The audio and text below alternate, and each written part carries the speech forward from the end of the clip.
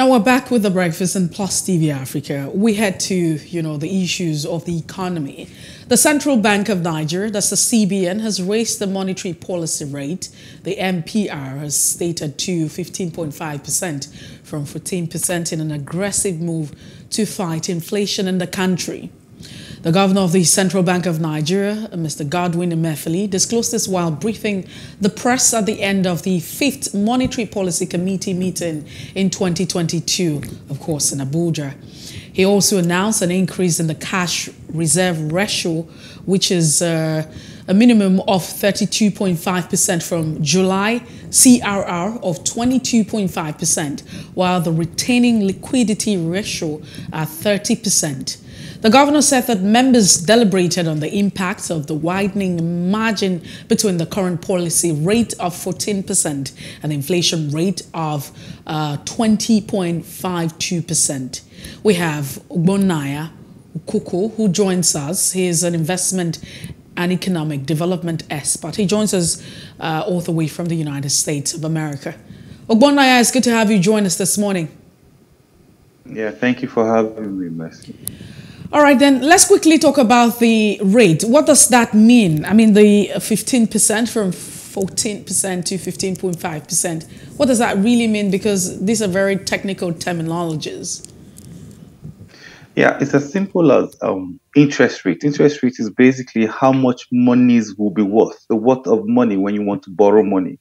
So if you want to borrow money from the bank now, it's going to be above, it has to be above 15%, because if the rate is 15.5% given to the banks, that's the commercial banks from the central bank. So that means by the time they add their commercial, their cost of funds, management fee, and all of that. So the funds will be above 20% at the end of the day. So for any business that wants to borrow money, it means that you have to borrow it at a higher interest rate. That also, on the flip side, it also means that people that have monies in the bank would also want to keep their monies in the bank for a higher interest. So that is, that's the easiest way to explain what just happened. Well, but what would you say that the implication would be for the Nigerian economy now? Now, I always try to define the role of the central bank and then the fiscal policy managers as in a football team, the strikers and the defenders. Now, the central bank are the defenders, while the fiscal policy managers are the strikers. Now, the success of a team is highly premised on what the strikers do than what the defenders do. Now, it is when the strikers are not doing well that the game pushes back to the defender. So the defender is now struggling to see how they can stop goals from entering into their own goal posts. Now, I try to break this down so that everybody will understand that the central bank, where they are right now, all they're trying to do is try whatever means to see how they can shield the economy from going down. But nevertheless, whatever it is that they do will not be able to help the economy bounce back. I say that because, like I said, if the fiscal policy managers are not turning out policies, programs that will keep the economy liquid, it will become imminently difficult for any central bank to support the economy. You see, we've been shouting ever since. Whether you like it or not, the implications are, one, you're going to make cost of production go higher. Two, because if you're trying to mop up liquidity within the system, it also means that those who are taking monies from the local banks who are producing, and you see, local industries have had issues. They've been struggling since post-COVID. So if interest rate becomes higher for them to borrow, it becomes cost of living becomes higher. Goods and services become a bit more expensive. So it's just that they're in a dilemma. There's really nothing they can do at this point. See, was why we were shouting. All the programs that the central bank kept on doing, all the interventions. See, they spent over 9 trillion naira on intervention.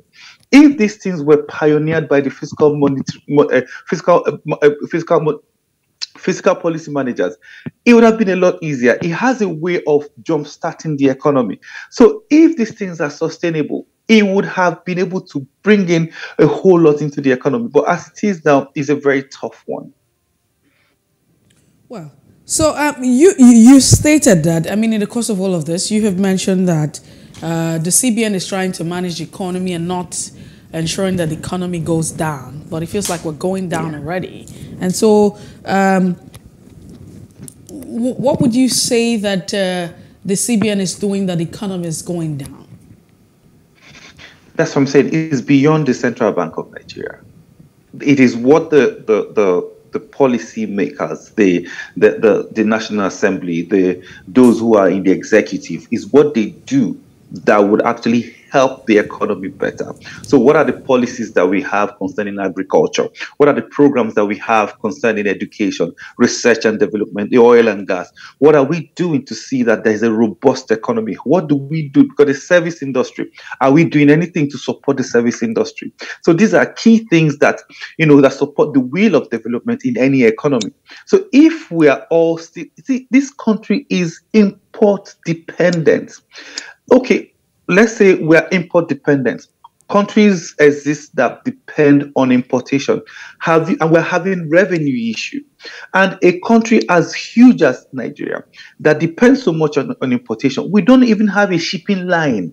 So we depend on people to even get the goods into our country. And we are crying over not having enough liquidity. We don't have monies in our economy. We're having revenue issues. We're borrowing to support the economy, to pay salaries and all of that. So there's so much to be done. See, infrastructure, we have issues with infrastructure, input in agriculture, so name it. When it comes to power, so you don't even know where to hold. So my point is, the CBN is trying to defend. As again, it is not their role to get the economy moist. No, it's not their job. Their job is to defend the economy, with monetary policies. Now, the fiscal policy managers are the ones who are supposed to, bring up programs, policies that will help the economy to stay afloat. No, but okay. So now, I mean, it's very clear what you're saying, that it is not the CBN's responsibility. They're only acting. So if you have all of the policies the CBN is putting out, they're only acting in accordance to what they're expected to do. They're doing what they're expected to do at the end of the day. And that's what they're doing, right? But however, the president especially, if you look at it in terms of agriculture, the president said that his policy on agriculture has actually saved the country from a collapse, what you would like to say. And really, he's talked about we must grow what we eat, and we have to eat what we grow. We have always been very conscious of need to achieve food security in Nigeria and to encourage local farmers and the real economy. This country was one dependent on foreign rice. And so rice has been a major concern for this administration. And so this administration has been big on saying we have been on the plus in terms of production of rice and what have you. I'd like to share your thoughts on that. Closing the border, not forgetting that we have closed the border to foreign rice to ensure that local production tops the charts and that we're able to, consume what we're producing. I'd like you to share your thoughts on this one. Now, this is what it is. I believe that I want to use the rice issue as a test case when it comes to taking strong decisions to see how you can become productive. Now, a lot was done. The Anchor Borrowers Program was initiated, piloted, fully supported by the Central Bank of Nigeria because they brought the necessary investment that was required to drive that process. Now, farmers were engaged, you understand, big people started milling rice and all. Now, don't also forget, as soon as that began to happen, there were other external influence that hit our food belt. I use food belt because, if insurgency and all of that began to hit where this production rice production is basically, farm and then mill. So if the farmers can't go to farm, of course, that particular program was already sabotaged from day one. Now, the other issue here is if our raw material supply strategy is not as good, and then if you're talking about raw material, basically over 60% of most raw material comes from agriculture. So if we're looking at wheat, we're looking at sorghum, we're looking at sugar. So if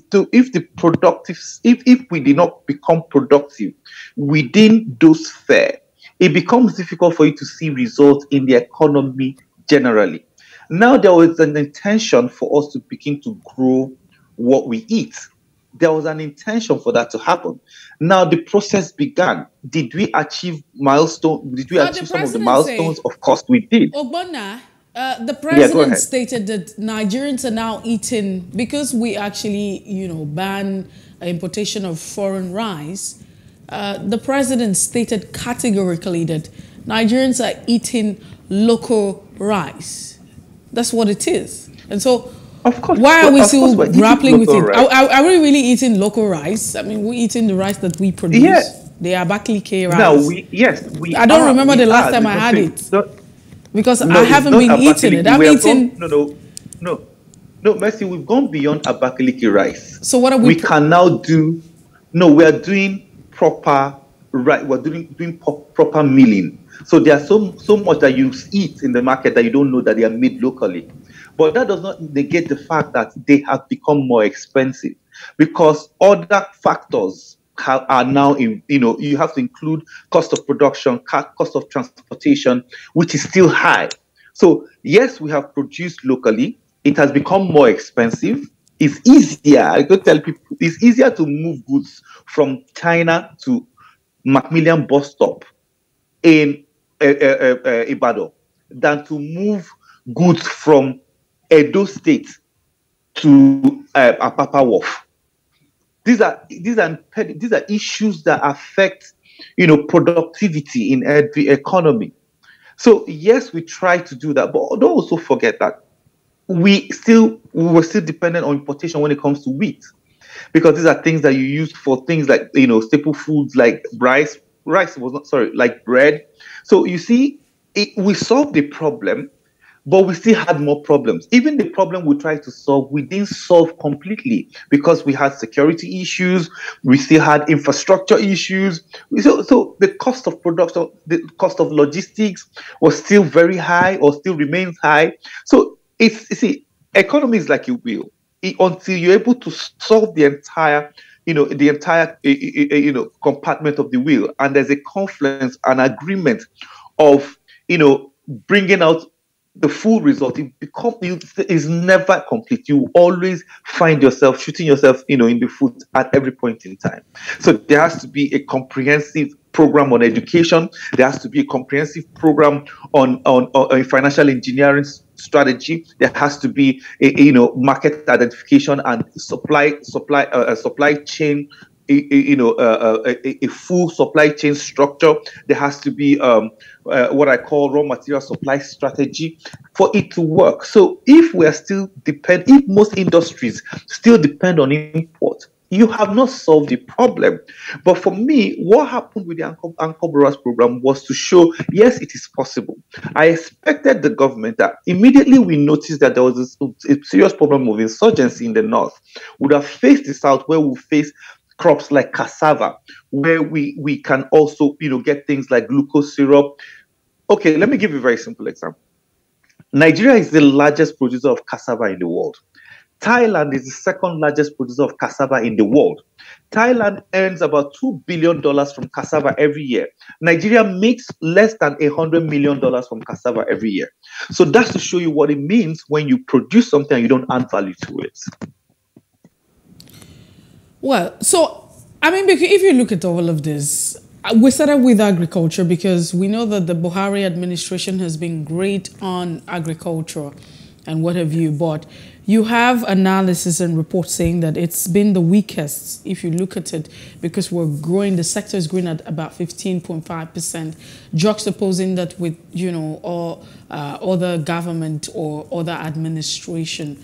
For instance, the one before the Buhari administration, which is the Jonathan, which was at 13.5%, if I'm not mistaken. And so would it be very rational to say that we have been very great on what we are eating, what we're producing? That's the question. You said that the products will be very expensive, but I can categorically tell you that the rice that I consume every day is not local rice, it's not made in Nigeria. We're still importing, even with the fact that the government has said we have banned importation of foreign rice. So what exactly are we even doing with ourselves, really? Because it's not foreign rice. It's not made in Nigeria. So even if we have said that we are making this rice, but I can tell you that the rice that I have been eating, which is very expensive, is not made in Nigeria.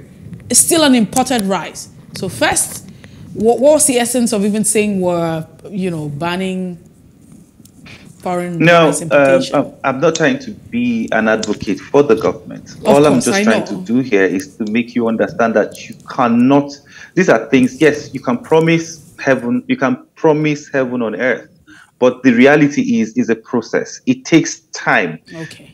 Like I always use the GSM thing. When it started, GSM was so expensive. The SIM card was so expensive, but now SIM card is almost free. Now it's an outcome from, it comes from either scale. When you scale, when your production, when you do scale in your production, so that means more people have to go into farming, more people have to go into agriculture. You see, it's all about perception. Now, the perception in investing in agriculture became, something that a lot of young people were all becoming very interested in. Now, everybody now would have been putting so much money in agriculture, if not for insecurity.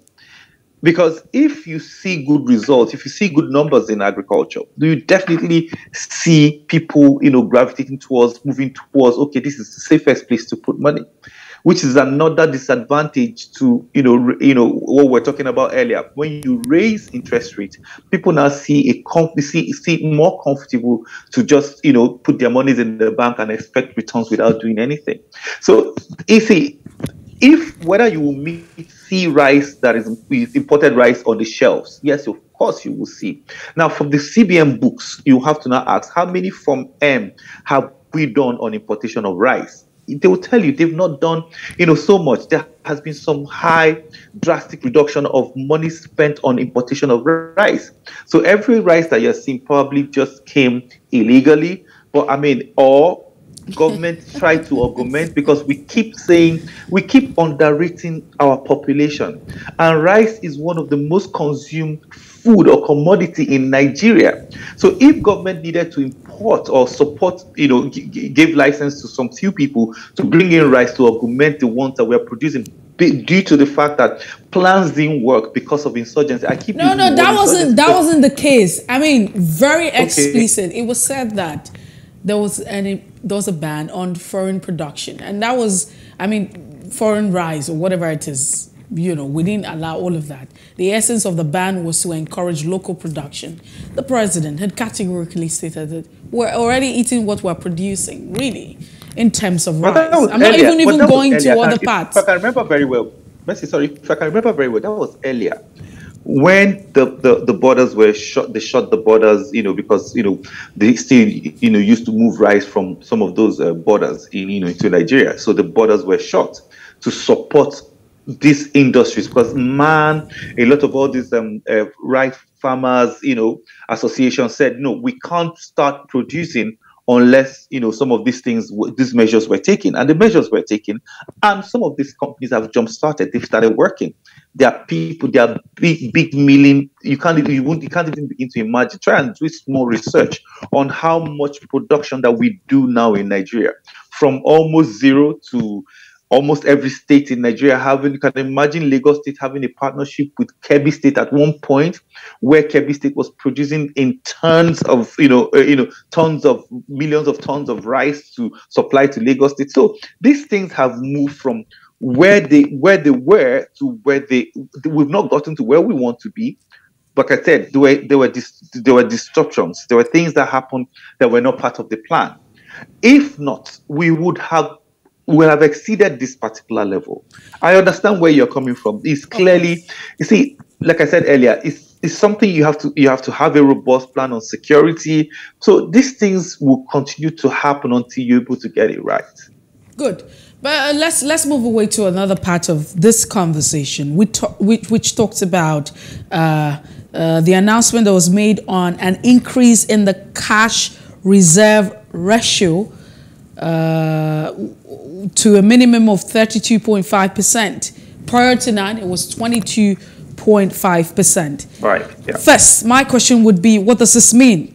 While they are retaining the ratio of 30%, what does this really mean? Because this is, technical terms that's very specific to this particular sector. So I'd like you to explain the fact that we're moving from 22.5% to 32.5%. Okay, so what it means is that, let's say Bank A, you have 100,000 naira. So what you have to leave within central bank, will be less 22.5%, or the actual 32.5%. So you can only work with that's I can't do my mathematics very well right now. You can only work with the remaining. You can only loan from the remaining. So that's what it simply means. So you can't walk beyond that circumference. So that is as simple as that. Let's talk about inflation. Inflation has also been part of it. And when we talk about inflation, usually it might not just be easy for an ordinary Nigerian to understand what it is. So when we say that inflation is on the high, we're looking at the figures now. What does that mean? It simply means that you have lots of money pursuing less goods. So the cost of goods will continue to, surge high because you have too much money trying to buy a particular commodity. So it makes so there's scarcity of goods. There's scarcity of goods, so it makes goods more expensive. So what the central bank is now trying to do is to reduce the amount of monies, trying to chasing after those goods, so that it will now, that sometimes most cases, drives the cost of goods, downwards. So that's actually basically what inflation is. Trying to break it down as elementary as I can, because whether you like it or not, if you are having issues with most of the consumer goods that you have are all imported, you're having FX issues, so it makes cost of goods more expensive. And then if you have a lot of liquidity, it will also increase the amount of people chasing after that particular good. So it becomes the case of the highest bidder. So the worth of your monies will continue to go down. Well, but generally now, we're looking at the fact that the inflation rate is at 19.64%. And, of course, 2.27% point higher compared to the rate recorded in July, that's in 2021, which is 17.38%. My question is, what does this mean now? What does this mean to an average man? Because when we have all of the statistics and all of this figure, it might just almost be difficult and impossible to understand the dynamics and what it means in terms of spending money, buying and selling. What does this mean to us? No, for every consumer, everybody should have at the back of their mind that if you used to buy a plate of rice for 100 naira, so you're going to be buying it for maybe 120 naira or 150 naira, because I mean it has a multiplier effect. So if the inflation rate by records, by statistics, gives you that it's an increase from 2.75% increase. So in reality, in real terms, when you get into the market, it's going to be a lot higher than that. So everybody should know that cost of goods are going to get higher.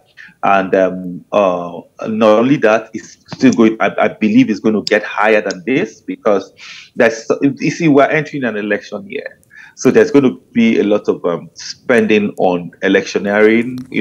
There's going to be a lot of there'll be a lot of uh, uh, what's profit taking from investments. A lot of investors will pull out their resources. It's just a natural occurrence. It's not like there's anything wrong. It's a natural thing. If you had money and then there's going to be a squabble, if you have money in a pot and there's going to be a squabble in that room, the first thing you do is to take your money out, because where a man's treasure is, that's where his heart is. So no investor will leave his or her money in an economy where there's going to be, a struggle, political struggle. So they will do like they will stand on the fence to watch and see what direction. But of course, there are risk takers, the huge risk takers who will still say, okay, either way, I know I'm going to be comfortable. And then there are also those who cannot take out their investment because the kind of investment they have are not the ones that you take out. Or, but this will actually affect the portfolio investors more. Those are people who play in the capital market. There's going to be a lot of profit taking. People will stand on the fence to watch to see what will happen. So pretty much, whether you like it or not, there's going to be the inflation is going to get higher, in real terms. Now, so quickly now, I would just throw this. Nigeria would become 62 in a few days. What would be your thoughts on the economy, and what should we do? More like the issues and maybe the solutions. Now, I said that one of the reasons why I'm here in the US, because we had some huge investment summit as one of the side events at the United Nations General Assembly. Now, when I was interviewed, I said it clearly. Anytime you call, investors will come. Why are they coming? Because the truth be told, yes, we have issues. Yes, it's not the most favorable place to put money. But the thing is, Nigeria is one of the most untapped nations when it comes to economically. It's an untapped economy. Solid mineral, untapped. Infrastructure, investment in infrastructure to when it comes to public-private partnership, untapped. Services, untapped. A country with over 200 million people, untapped. So this is to show you that when it comes to our economy, Nigeria is still a virgin land. The only place that we have even the oil and gas untapped. I say untapped because we have not even been able to add value to the oil and gas.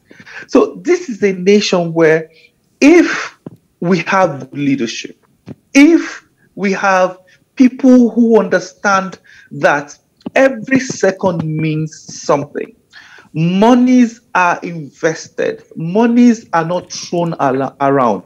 People who understand prudence, pay attention to people that pay attention to details, processes. You would be shocked at you'll be marveled at what this country will become. I say this, I always use this as a very simple example. What we play politics with, which is, have you ever heard them talking about Ruga, weather cattle, all those kind of stories? In Botswana, what manufacturing contributes to Nigerians' GDP is exactly what cow contributes to the GDP of Botswana.